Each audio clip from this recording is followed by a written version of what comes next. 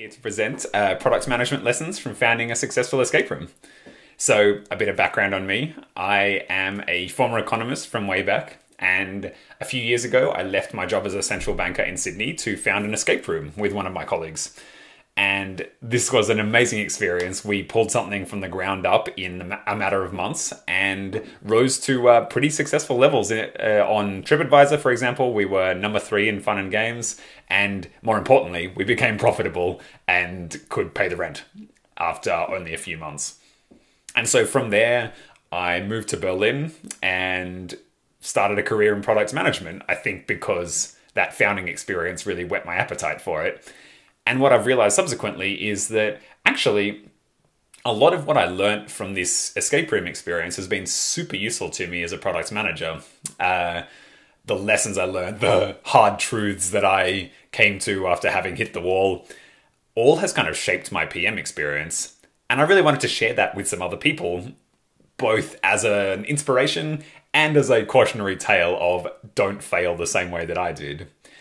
If nothing else, I hope this is kind of an interesting video full of fun anecdotes for you to follow along with about what it was like to found an escape room. So if you're joining me today, thanks very much. Nice to have you here. And I hope you enjoy the next 30 to 40 minutes of Daniel stories. So before we start, here are the main takeaways. I'll leave them up on the screen for a second, not read them out. You've probably seen them before in the event description, but just a word on how the structure is going to go today. I've got 6 different points that I want to cover. And rather than being a masterclass in here is exactly how you should found an escape room or here is exactly how you should be a product manager, I've treated this as kind of a conversation starter. Here are some high-level points illustrated by a couple of anecdotes from my escape room experience as a way to open the conversation, open the discussion, and get you thinking maybe in a certain different way. Some of them might be obvious to you and you might already have plenty of experience in them, but I'm hoping that at least 1 or 2 spark some new thoughts for you. And as I said, if nothing else, hopefully the stories about founding the escape room are fun and novel for some of my listeners. So nice to have you here. If you have any thoughts, feedback, questions about what I've said tonight, please get in touch and I'd love to continue the conversation. So before we keep going, the roadmap is I've got these 6 points, which are number 1 on iteration. So this OODA loop, more on that in a second. Second is we want to practice how we want to play. So isolation versus testing a feature, how it's going to be used. Third is this idea of razzle-dazzle them. Fourth is let's think about our features, about our products in the context of what are they really doing? Why is the customer really here? Fifth is the definition of what is your product? Where does that end? And sixth is talking about the hard stuff. When you fail, how should that look for the user? And how do you avoid angry emoji users? So hopefully with those 6 points, you'll find some interesting tidbits or ideas going forward. Point number 1 then, the OODA or OODA loop. Now you might have heard of this one before. It's a term popularized by military historian Boyd, and it's kind of been floating around the internet for the last, I'd say, 10 years or so in particular. And the meaning of it is, okay, so these 4 letters mean observe, orient, decide, and act. And the idea is this is the loop you go through when you make decisions. And the tighter that loop is, the quicker you can change your decision-making based on new situations, and the quicker you can get to the ideal scenario rather than being stuck, well, fighting yesterday's war, basically. And look, in product management, this is not new to us. We know this as iteration. The faster you can iterate, the more you can iterate, the quicker you can get to what a user really wants and what the business is really going to value. And I had an illustration of this from the escape room world because I think it's not necessarily that obvious to people who make physical products that you can also iterate, and you should iterate, in this world, not just in the world of software. So the example I gave, or the example I want to give you is, even for escape room puzzles, which have got these physical components, you've got these locks that people are twiddling and wanting to open, even there, iteration is super important. So, for example, our first room was full of puzzles that I just dreamt up from scratch and threw out into the world. And the advantage of this was, like the early Macintosh computers, because they'd all come out of one head, it had a very, very good internal consistency. The room hung together quite well as a closed system. However, because it had all only been tested in my head of, oh yeah, I would like that puzzle, many of the puzzles didn't really fit their purpose. For example, so we threw one of my favorite puzzles out there into the wild, testing on, at this stage, happily, it was just our beta testers, some friends and family. It was a pretty novel puzzle and auditory puzzle, because lots of escape room puzzles are these like very tactile, very visual based puzzles. Find these numbers and put them on the code, twiddle the lock, that sort of thing. So I wanted to challenge users to hear a series of musical notes and then reproduce them using tuning forks tapped on a wall or tapped on the bench. Pretty easy, I thought. Listen to 4 notes, find the tuning forks around the room, and then reproduce the puzzle by tapping the forks next to a kind of microphone. Turned out that was extremely wrong. Turned out that this puzzle was not only extremely difficult for people, it was also extraordinarily unfun. People just found it frustrating and painful to A, work out which notes they should tap, and B, to figure out how to use the tuning forks. Tuning forks not being that common a household item if you haven't grown up in a super musical nerd family. So unfortunately, we had to throw out that puzzle, which is still a source of a little bit of sadness for me, but also pride. Because, I mean, it illustrates really, for me, this commitment we had to rapid iteration, throw things out and not treat them as, yep, we're done, this is beautiful. Treat them as a perpetual beta. Okay, let's see if this puzzle works. If not, what's going wrong and how can we fix it? And so we figured out that the 2 main problems were musical notes are just a hard thing to take and reproduce, and then the mechanism by which we were expecting people to do that was just too hard. And so we changed the puzzle to be more like a recognize these sounds and then reproduce them just by tapping some buttons on a keyboard. It kept the core of the puzzle, this idea of an auditory puzzle, but it changed it into a format that was going to be fun and accessible for people. And this went great. People loved this. People loved the idea of a puzzle where they had to hear and they were able to engage with it. And so we only managed to do this because we shipped the room, frankly, at a scarily unfinished point. Like, we had all the puzzles ready, but they were very much in beta form, with the idea of, okay, we're going to watch how people interact with these and work with these puzzles. And after every group of visitors, after every group of players, we're going to iterate on the puzzles that they found the most frustrating, or at least use their experience as a data point. And once we were pretty convinced that a puzzle was wrong, we're going to change it out.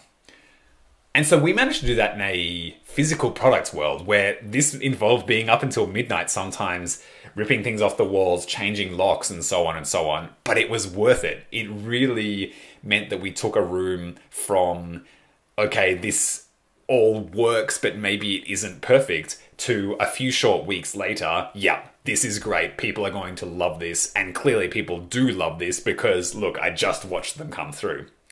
So the reason for the cat meme is, if we were able to do this with a physical product, which involved literally gluing new stuff when we needed to change stuff out, what's your excuse with software?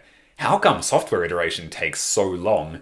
Or how come your iteration cycles take so long if we were able to do it with the escape room in a matter of days? Something to think about for you. Iterate.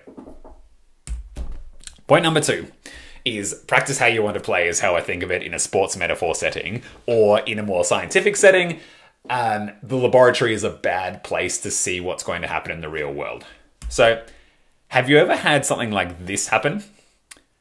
You pressed a button, expecting this great scene where the hospital explodes, and no explosion. Things didn't happen. Your users were supposed to use this amazing new feature exactly how you wanted them to, because you'd seen, I mean, I'm sure in the Batman movie, they tested this scene. I'm sure they did some controlled explosions and saw, yep, when you press that button, it's going to explode. And yet, no plan survives contact with the enemy. In the real scene, in the real shooting, the thing didn't explode. And again, as I said, the point of this is laboratory conditions are very convenient for testing things, but they're not equal to the messy real world. We saw this in the context of the escape room. I had a lovely puzzle, again, one of my favorites, where you needed to, throughout your experience in the escape room, collect 3 different words. The 3 different words were rest in peace, basically. And it led to a culmination, final, beautiful puzzle at the end where you entered that and something glorious happened. And because I'm a big smartass, I wanted to call out this puzzle early and tease it to people. And so in an early room, or in an early part of the room, I had little bits on the walls spelling out RIP, but I didn't want to make it super obvious by writing out RIP. So I just kind of circled little letters in different places, R and I and P. Unfortunately though, what I didn't realize was, yes, in the end, this was a great call out to that puzzle, but in the short term, those letters don't just spell out an acronym, they also spell out a verb. And that verb is rip, so tear, rend, pull things apart. And if you're in an escape room, people assume that things are there for a reason. So if they're told to rip, by God, they're going to rip things. And so we saw some players pulling up carpet, taking things off the walls, trying to tear books. All sort of behavior that not only was not expected, was definitely not wanted. Again, puzzle looked great in the laboratory. People who I tested it on, when I said, look, if you saw this, would you understand in the end that it meant that it was hinting you towards the RIP puzzle? Yep, sounds good, great. Didn't survive contact with the messy real world because there were other conditions, there were other influences that derailed the intent and changed the ultimate outcome. All of which is to say, your user testing, looking at the feature on its own, studying how users understand this specific use case, great. Nothing compares and nothing will prepare you for having your feature in a general equilibrium where, okay, it's now embedded in your product and people will understand it based on its context within the broader product and honestly within its broader setting of on a phone, on a computer, whatever it is. And until you see that, you're not really going to be able to predict what's going to happen with your feature. So just be aware, the laboratory isn't equal to the real world.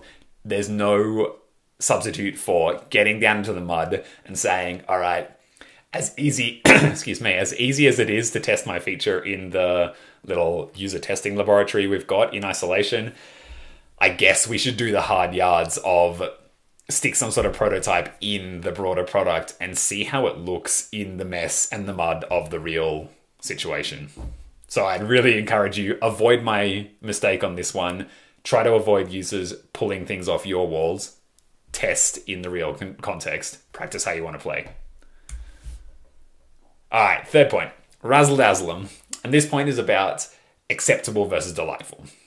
Now, acceptable means the feature does as it's expected to. Like, you have fulfilled the purpose, fit for purpose. But I would encourage you, I would challenge you here to not stop there if you can. And as often as you can, look for ways to make the same experience delightful, to ramp it up to 11 on the wow charts. And an illustration from the escape room, I think, explains why. So one of our puzzles there was a pretty standard, you solve some sort of puzzle, you solve some sort of, I think it was put numbers into something. And once you'd done so, it unlocked some artifact that you needed for another purpose. And the standard approach to this, one which I've seen in many other escape rooms, is to have some sort of box or some sort of like lock open audibly when you solve the puzzle, and so the players hear this click, hear this when the box opens, and they go and find it. Okay, great, you have this cool new artifact, you can go do something with it. That's acceptable, that's a thumbs up. But we thought, my other founder and I, okay, that's fun, but how could we dial this up to 10 or 11 if possible? You know what would be cool? Rather than just having a box open, pretty mundane, that happens to people all the time, your mailbox opens like that. What if something descended from the heavens with this artifact once you'd unlocked the puzzle? And so that's what we did. And it involved cutting bits out of the ceiling. It involved rigging up a little winch and pulley system. It involved a fair bit of engineering creativity. Aaron, if you're listening to this, well done with the engineering on this one. But what it created for our users was such an amazing experience. So you could tell this as well, by the way, from the reviews they left and from the reactions they gave after having gone through the room. So many of them called out how amazing it was to have this artifact descend from the ceiling after they'd solved this puzzle. That was one of the top things most groups mentioned. So this effort we went to say, okay, you know what's cool? Descend from the heavens and have, I think we had Handel's Messiah, the Hallelujah chorus, play at the same time. And we just went all out on this thing. And yes, it was a lot of effort, but the return on that effort in terms of delight and in terms of users just sort of stars coming out of their eyes, and hence value to the business from these users going and telling their friends and just giving us raving 5-star reviews on TripAdvisor, was enormous. And if we just stopped at acceptable of artifacts comes out of a box, the escape room still would have hung together. But we would have missed out on this opportunity to create so much delight and joy in the world, and the opportunity to get all this free word of mouth advertising from these users who loved this puzzle. So, takeaway message from this one, look for those fireworks, look for a way, okay, if I'm making this feature, what's acceptable? And then how could I make it not just acceptable, but delightful in every context you can? Because it's the ability and it's the drive to find those moments of delight that I believe separate the adequate product managers from the amazing ones. Where can you put delight into your products? Point 4, and little secret, this is my favorite point of the presentation. So if you're still with me now, I hope this will all be worth it then.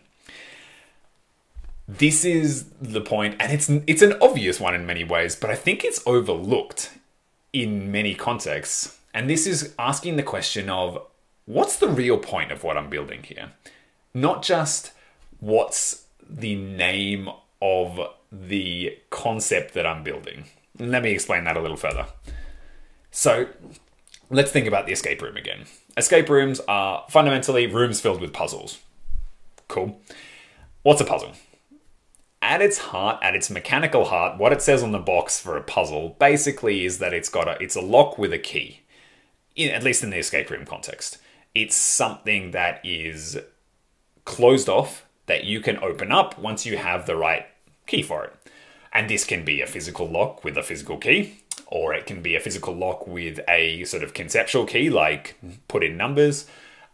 It can be a door that you need to open with a key. It can even be something electronic, like a computer telling you can't get further until you know the right password, or can solve this colored game, or whatever. Fundamentally, though, locks and keys. So that's what a puzzle is. And that's what I see a lot of escape rooms do.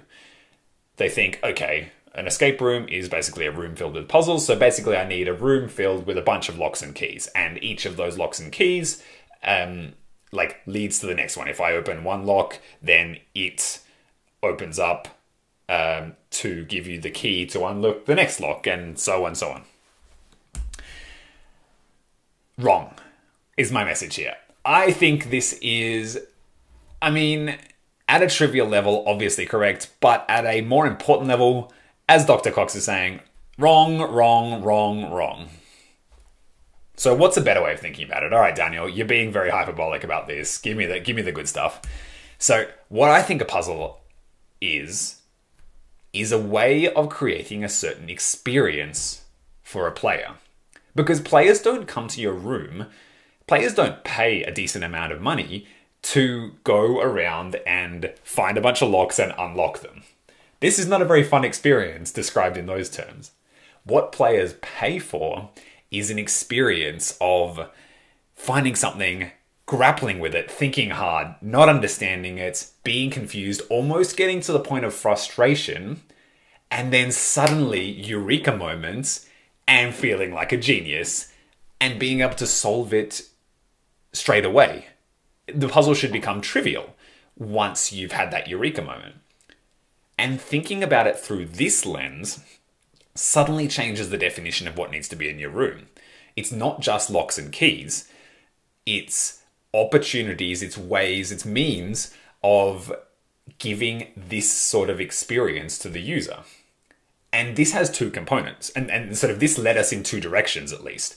One is that the puzzle experience needs to look like this. It needs to look like think hard, think hard, think hard, grapple, eureka, solve instantly, rather than think, work it out, spend 5 minutes laboriously executing on the solution. Because the 5 minutes laboriously executing on the solution, ultimately, there's a place for that. I mean, Rubik's Cubes are mostly twiddling sides of this thing. Even after you know what you're doing, you're going to spend most of your time turning sides, and that can be fun.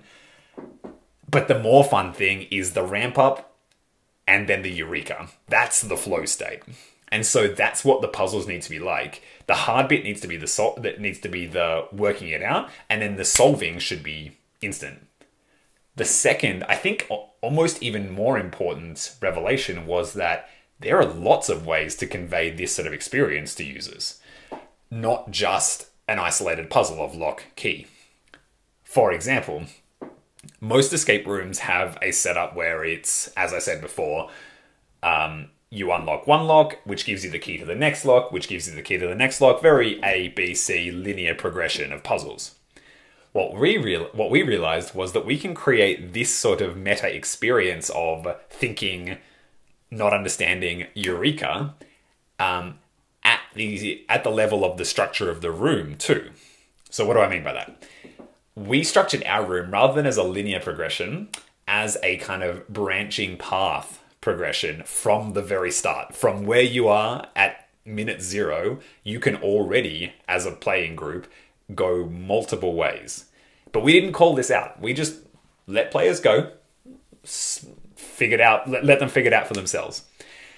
And so what tended to happen was they would figure out, or they would find one of the paths themselves, a random path usually, and then because they'd been conditioned by other escape rooms, they would follow down that path. Okay, keep going.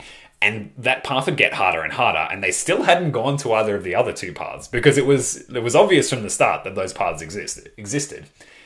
And then at some point, one of the players would go back to the starting area and start to look around and start to fiddle with things and unlock something new that was obviously a second path because, I mean, the rest of them are still working on this first path, and suddenly hit this eureka moment of, hold on, there's actually more ways that we could have gone and could be going right now in this room. And so they would go back and excitedly tell everyone else, and there would be this individual eureka moment that then got translated into a group eureka moment of, holy crap, we can go and try a few new things, let's go split up.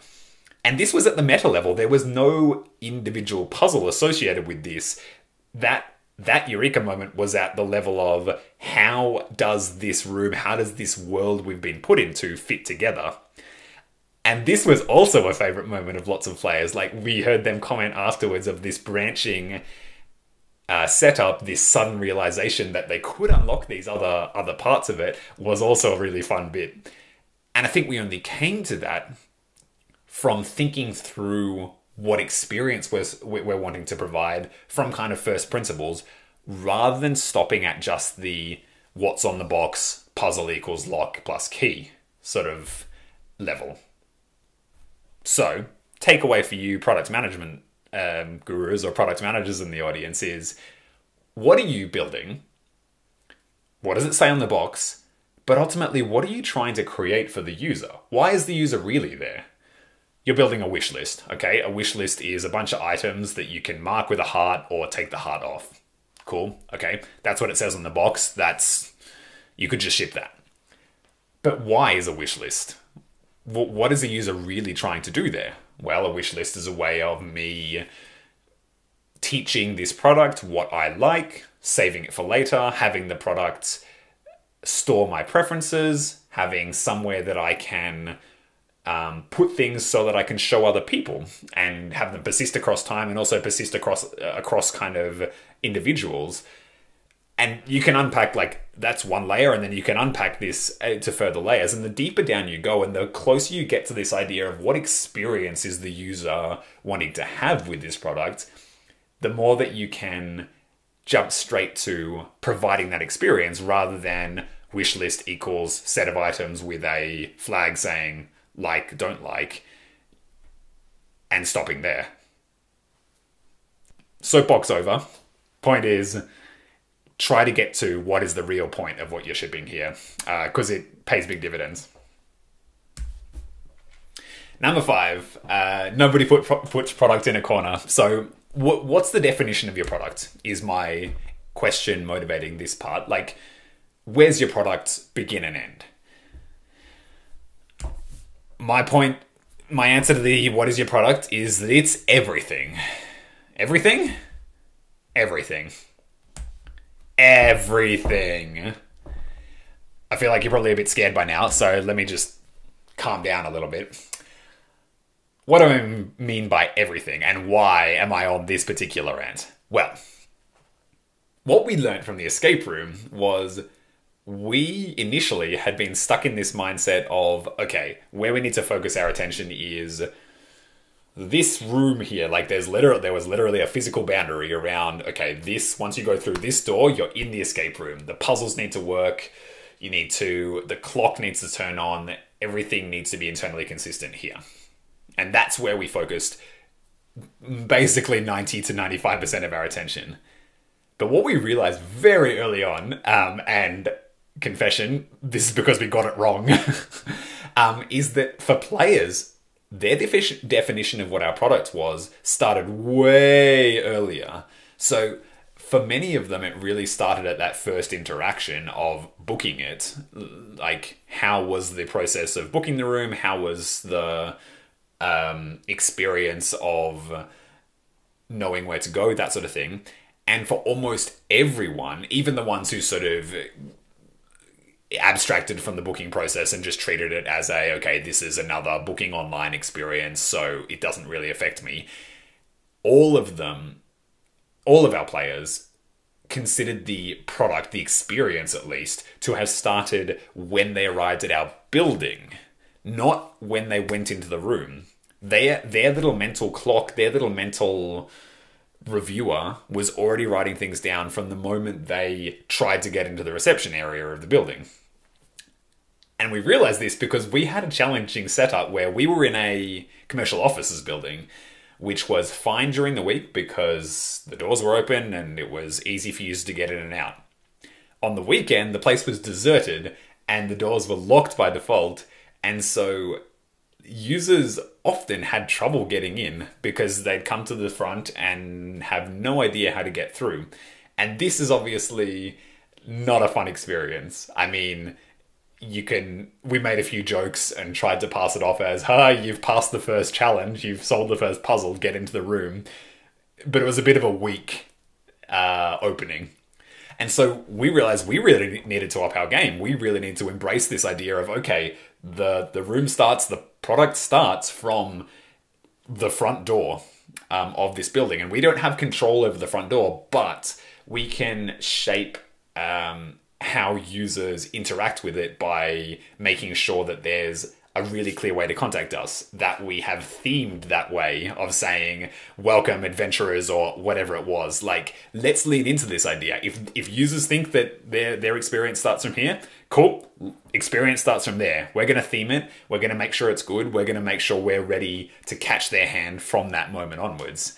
And that was a super important realization. And if we hadn't stopped to think about that and really embraced that, I suspect we would not have been nearly as successful and would not have got nearly as many happy reviews, because, I mean, that first taste of interacting with our company, with our product, just would have been a little bit soured by that.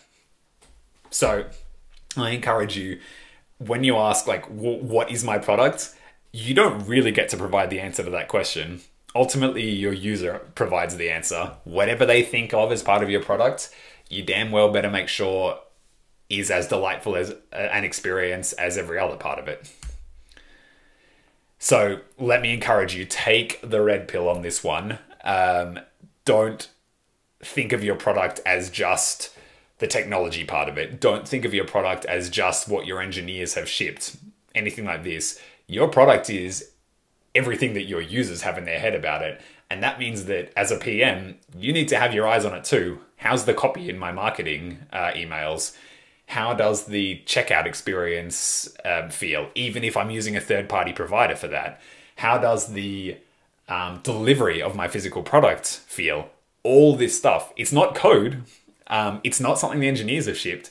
But if the user associates it with your product, it's directly going to affect their perception of the whole thing. So take the red pill, get out of the world where you only think about features attached to code, and enter the real world of your product is everything. All right, last point. And this is my sort of cautionary tale again of when you fail, make sure that you have a way to fail gracefully. In an escape room setting, happily and sometimes extremely embarrassingly, when you fail, it is painfully obvious, because by nature of escape rooms, there's always someone watching on the cameras for various reasons, for safety reasons, but also because often escape rooms are built requiring human intervention occasionally to say, okay, release the hounds or whatever. So we had very visceral experiences with the escape room of seeing users try to use a puzzle and do what we thought and enter what we thought was the right solution, and nothing happened. And there were a few nail-biting moments with that. And we never got to the point where it was a disaster, but there were a few moments where we really had to lean on users' patience and forgiveness, and have an escape room runner, a games master or mistress, come into the room and switch out a puzzle and say, hey, pretend you've had this from the start, I'm so sorry. And usually, because we'd treated them nicely from the start, and again, back to my earlier point, because we'd really dialed up the experience as much as we could from word go, users were already primed to like us and to forgive us a lot of things. But goodness, these were embarrassing moments. And so what we learned very quickly was, like, you're going to have this sort of moment. You're going to, like, anticipate an enormous slam dunk and just hit the ground. And what you want for it to happen is, okay, even if you've, like, had an epic pratfall, turn it, like, it needs to turn into something that looks more or less like you intended it to happen. This guy looks like he might have intended to turn it, like, to fall over and, like, turn it into an epic guitar solo. And the way we did this was, my favorite example is, like, funny 404 pages. The lego.com website has a great one. Like, if they fail, it's in a way that, like, saves the situation to the best extent they can. Like, it's funny, it's sort of, sorry, like, we know you've had a sort of semi-bad experience here, but at least we have thought about this possible scenario, and here we've given you a link to get back to somewhere we intended you to be. Same thing with escape rooms. Like, we needed to make sure that we had a plan B for all of the puzzles. Like, if this is broken, what happens to the user? And ideally, that plan B didn't involve the escape room, the games master running in with an alternative. It involved some sort of in-world fallback scenario. And that's what we spent a lot of our time doing in the sort of second round of iterations. After we'd got the room in good shape, users loved it, our second highest priority was, okay, how do we fail gracefully in a way that ideally, users might not even realize we've failed. They might sort of think, was that intentional? And then shrug and say, well, still worked. Maybe that was what was intended. Clearly the 404 page isn't like that. The 404, you've hit a problem. But at least it kind of guides you back in an elegant way. So those were our two hierarchies of either avoid users even realizing something has failed, or second best, fail in a forgivable kind of funny way rather than a, well, this sucks, like my experience has just been ruined way.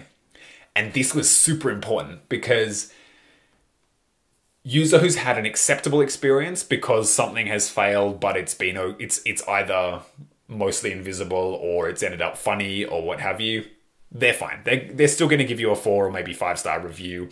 They're going to be okay. User who has had something blow up in their face, or user who's been stuck waiting for 10 minutes while the games master has like gone in with a screwdriver to undo something, that's a user who's going to give you a 1-star review and potentially tell everyone they know not to go to your escape room. So failing gracefully should be an enormously high priority for you, because just like turning an acceptable experience into a delightful one can really win you a lot of friends and good press, an acceptable experience going to a horrible one, that's a disaster. That can sink your product entirely. So avoiding that is pretty high priority. Fail gracefully. So those have been my 6 points. I hope you've enjoyed the anecdotes from my escape room, and I hope you have picked up a few ideas that you might want to take forward in your product management career.